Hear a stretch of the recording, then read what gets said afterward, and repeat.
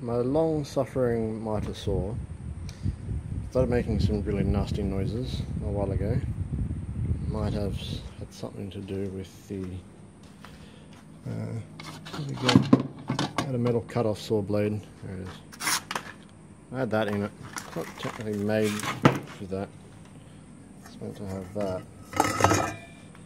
But it started making crunchy noises, so I pulled it apart and found a bearing inside and put a new bearing to replace the bearing that was crunchy. And it goes inside this bit. That bearing there. Didn't fix it, put it all back together and had the same crunchy sound. So I pulled it all apart. Ugh. And here's the guts of it, and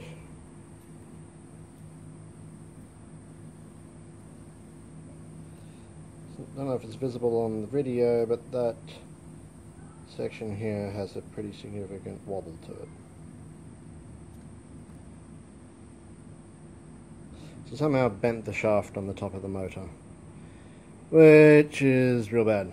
Basically a write-off. There's nothing I can do to fix that, because that weird swirly shaft there, helical shaft maybe, mates up against there, and yeah, it doesn't quite fit. It's really noisy.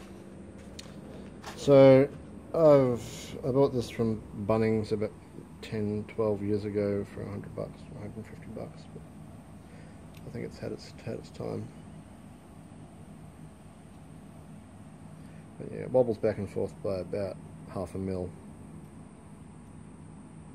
You see it from the top?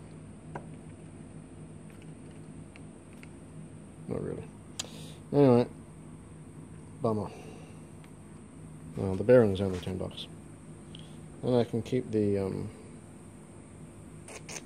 brushes off this, and all the bearings and bits and bobs and whatnot. I'll probably buy another one of those. I've got a circular saw, one of these.